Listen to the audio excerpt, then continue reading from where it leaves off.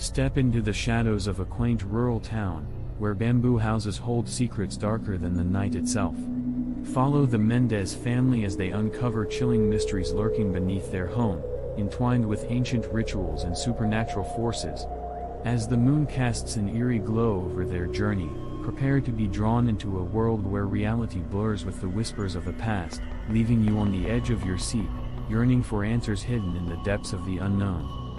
Welcome to Eerie Encounters and Hauntings.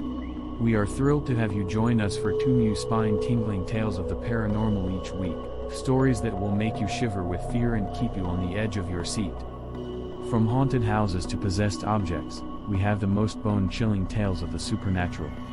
Get ready for a terrifying journey into the unknown with our bone-chilling episodes featuring blood-curdling stories that will send shivers down your spine. So hit that like button, share the horror with your friends, and subscribe to our channel. This story will make shiver and fright. This is entitled Secrets of the Bamboo Town. This was shared by Elfrida from Hungary. Let's get started. The houses in this rural town were made of bamboo and people mostly lived quiet lives. Like the other families, the Mendez family made a small living from the land. Felipe, the father, worked hard on a small piece of land taking care of the crops, and Maria, the mother, had a green thumb that produced a lot of vegetables that were sold at the busy market. Pigs grunted in the backyard pens, which was a profitable business that their kids, Rosa and Juan, did their best to run. Under their home, which was raised on stilts, chickens scratched and clucked while being safe from wild animals that came out at night. As the golden sun went down, Rosa and Juan would run off to the town to hang out with their friends and enjoy the simple things that kids love. Every day was full of games of tag, drawing in the streets that were soaked in sun, and exciting games of hide and seek in the wide fields. A loud group of village boys who were playing with them loved being in the stream's embrace, where friendship and laughter flowed like the water itself. Even so, as the sun went down and their perfect lives ended, a chill would come over them. They would share strange stories while sitting under the big branches of an old mango tree and basking in the eerie light of the full moon. Strange things were said to live in their town, and the Eswangs were said to be the scariest of them all. People in the area talked about horrifying encounters they had with these shape-shifting, flesh-eating monsters, which made the air tense. One story was told by one of their friends, whose voice was shaking as she talked about a horrible vision she had of a woman hanging from the huge branches of a bolete tree deep in the scary woods. Her nightmares were filled with the woman's horrifying look, which scared her to death. Other stories said that dwarves lived in the old groves. These were small creatures that didn't like being disrespected and would get revenge on anyone who crossed their way. Different tales of ghosts, enchantments, and seeing in Aswang wove a scary fabric that seemed to wrap around them. Rosa and Juan were eerily quiet and didn't have any stories of their own, so they couldn't add to the spooky mood of the gathering. The full, unapologetic brightness of the moon's light made their senses stronger and made everyone feel uneasy. There were whispered fears of ghostly watchers, which meant that visitors from other worlds might happen. In quiet voices, they ended their meeting and went back to their own houses. Gas lamps lit up each home in the village at night because electricity hadn't made it through the village yet. As usual, they started the evening with a big meal and then closed the doors to the outside world as a ritual. As night fell, everything around them became completely dark. But one child stayed out in the dark. The twisted roots of an old tamarind tree seemed to move, and it was a shadow that seemed much bigger than life. Its shape curled and waved in the moonlight, making a grotesque dance that made the child shiver. He ran into the safety of their home without giving it a second thought because he was scared. Soon after, a strange stillness settled inside the bamboo walls of their home. All of them had gotten into bed and were deep asleep. They didn't know what was about to happen below them. Felipe and Maria were in their bedroom, and Rosa and Juan were in the sitting room, where they were safe. An eerie noise broke through the quiet night from somewhere deep under the house. The chaos was coming from the area around the chicken coop. The two children peered through the uneven bamboo floors, straining their senses to try to figure out what was making all the noise. Shapes moved around in the obsidian pit below, making it hard to see any shape at all. The loud clucking of scared chickens rose and fell like a shrill peak. In the creepy moonlight, a macabre scene played out while an unfathomable horror gripped their minds. For some reason, a tight wire as long as the night crawled up from the void below them. The wire's source was somewhere below, and it looked like a strong force was pushing it upward. At the end of it, a scary-looking iron hook dropped, leaving the children completely confused. What was it? And where was it coming from? It made the siblings feel full of fear and dread as they watched this scary show. They had heard the ghost stories that had been told for generations about people breaking in through the ground and being warned by the wire that went inside homes from below. As they took hold of the wire and struggled with it, fear filled their bodies. Their efforts to free it from the hands below, which they couldn't see, were pointless. Rosa and Juan called their father right away because they were desperate and they really needed help. Quickly, their parents woke up, and Felipe, carrying a shiny blade, joined them in their effort. As a group, they pulled against the evil force that fought every pull. It was like an unknown evil force was holding onto the wire and refusing to let them figure out where it was coming from. Then, when Felipe showed up, they were able to pull the wire up as if there had been no resistance at all. He lit a light quickly and warned them to be careful as they left the area where they were huddling on.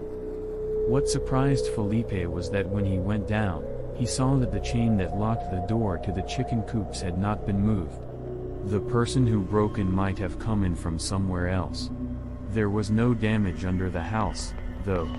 The chickens were once very noisy, but now they were quiet, and no one could explain why. The wire that used to dance with evil has stopped, and there was no sign of a trespasser left. It went from a scary scene to a strangely peaceful one. Nobody had seen the intruder. Nobody knew where it came from and where it had gone to.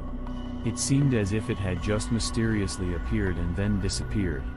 The scary event made everyone in the family feel confused and scared. The unanswered questions and strange events continued to creep into Rosa and Juan's minds. Rosa and Juan became adults after many years, and the scary night they shared changed the way they saw the world. They were in charge of their family's history and told the next generation stories about the strange wire that came from under the house.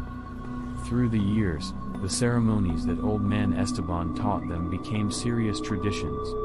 They were a way for the village to keep the mysterious forces that lived in the shadows at peace.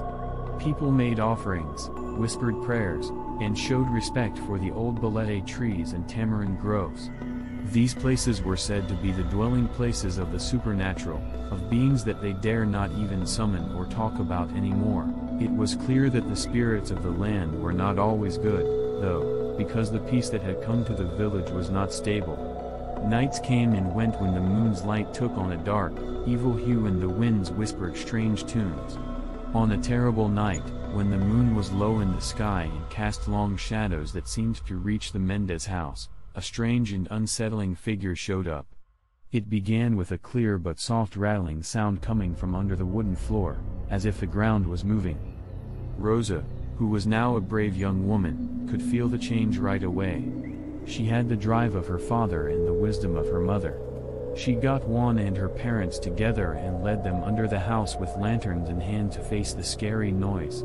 As they went deeper into the poorly lit area, the air felt like it had an energy from another world.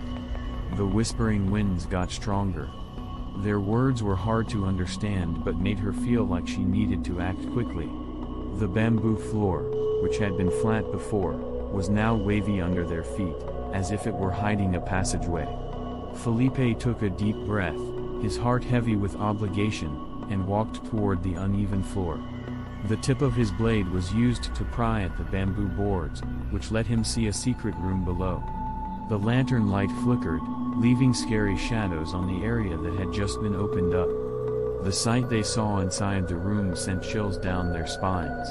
A group of artifacts, including torn scrolls with mysterious symbols on them, weathered bones from an unknown origin, and a small, fancy chest with lots of elaborate carvings, were sitting on an old stone altar.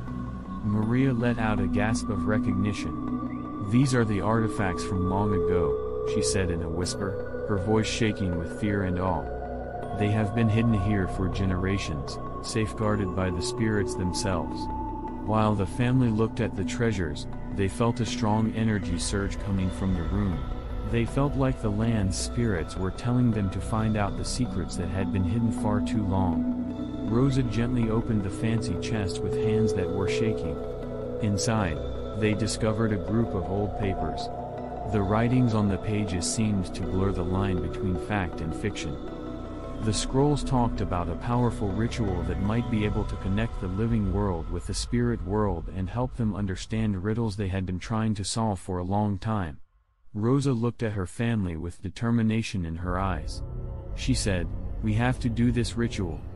We must seek the guidance of the spirits and uncover the truth that has been hidden for generations."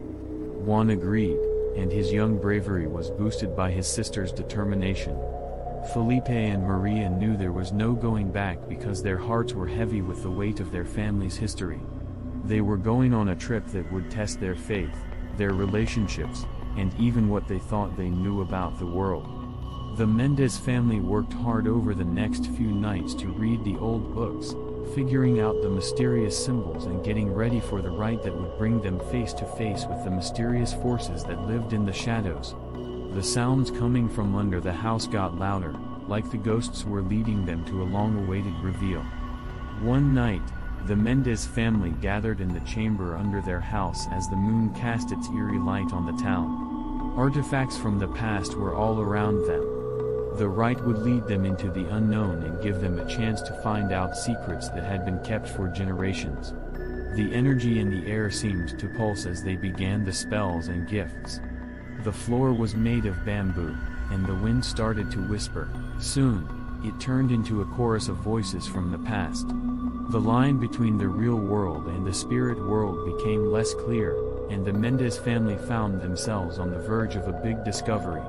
As they stared into the swirling vortex of the unknown, tales of their town, their family, and the mysterious forces that had shaped their lives began to come to light. The truth, which was as old as the land itself, called them forward by promising answers to problems that had been bothering them for generations. The Mendez family took their first steps into the supernatural world, ready to face the mysteries that had eluded them for so long. The moon was high in the sky, throwing an eerie glow over the bamboo houses and the thick undergrowth of the village. The Mendez family's trip into the supernatural came to a scary end as the moon cast its last, spooky light on the town made of bamboo. They found secrets that had been kept hidden for generations and connected the living world with the spirit world. The truth, which was both scary and fascinating, had changed the way they thought about their peaceful town forever. As they stood at the edge of an unknown and mysterious future, ready to face the ghostly forces that lived in the shadows, they had answers in their hands. There would always be secrets, and the Mendez family would keep the secrets with them forever to ensure that their town remained quiet and safe. They have become the gatekeepers and guardians of their town. If this video left you spellbound, dive deeper into the world of chilling tales by joining our channel, Eerie Encounters and Hauntings. Access a treasure trove of bone-chilling stories waiting for you with new episodes 2 times a week. Spread the fear among your friends and family who crave a good scare and give them goosebumps. We'd love to hear your spine-tingling experiences as well, so don't hesitate to share them in the comments. You can also send us your story so we can feature it in one of our future episodes. Thanks for watching, and we'll see you in the next video. Stay scared. Disclaimer: this video is for entertainment purposes only. The stories depicted in this video are shared by people who believe they are true, but they have not been verified. Any resemblance to real people or events is purely coincidental. The views and opinions expressed in this video are those of the people who shared the stories and do not necessarily reflect the views of YouTube, Google, or Facebook. The channel does not endorse the views expressed in this video. This video is not intended to be used as evidence of any supernatural or paranormal activity. If you are experiencing paranormal activity, please contact a qualified professional.